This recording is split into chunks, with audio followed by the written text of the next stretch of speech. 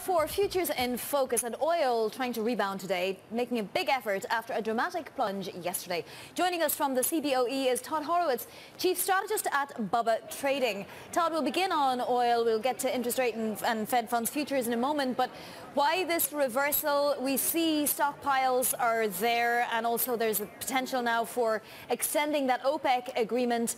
So you would imagine that oil would just plummet and stay lower. Good morning, Vonnie. Well, you know, again, oil is well overvalued, in my opinion, at these levels.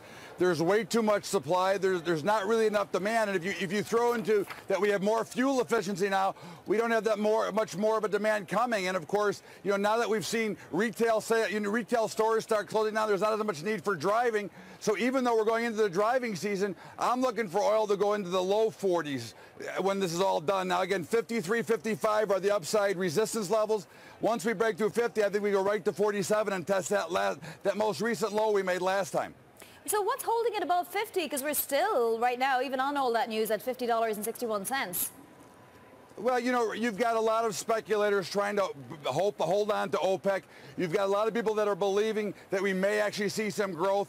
There's a lot of stuff pushing it higher, but really you're holding it up artificially, very similar to the markets themselves. I mean, you're seeing markets being held up with no real potential of the growth, the tax cuts, and all the things that we're looking for to make this economy start to click back again. So I think you're seeing more of an imaginary hold here. And then move on to some of the other platforms that you're trading on today, Todd. What are traders doing when it comes to Eurodollar, for example, or Fed Fund futures?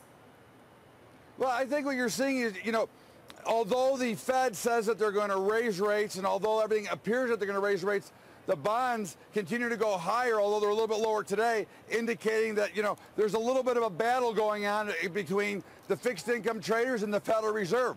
And I think that this is going to come down to a key decision. But what we're really seeing here is the yield curve, the twos, the 10s are indicating that there's a slowdown coming. So we've got a lot of problems out here that, even though we on the surface want to push them away, have not really been solved. And until we can solve the debt problems and everything else, we're not going to see a lot of real growth here.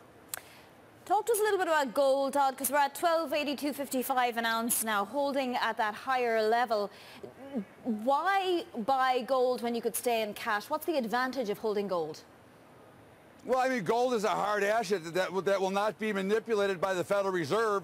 They don't take the money away from you by reducing its value. They don't try to create inflation. So I think gold is a great hard asset to own. And I think one of the things you're starting to see throughout the country, especially a lot of the smaller spots, is the elimination of cash. So people want to start to hold gold and things like Bitcoin, alternative currencies, because the central banks have too much control and too much manipulation over the fiat currencies. But if anything, they're getting out of it now. We're talking about balance sheet unwind. I even saw the word QT, quantitative tightening, today from Peter Bookvar.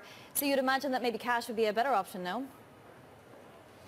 You know, I think that cash is going to be a thing of the past one of these days. I think you can see that going on. So when we look at the whole picture, sure, I don't think it looks real good until we can get some real true growth and see the plans and the things coming back.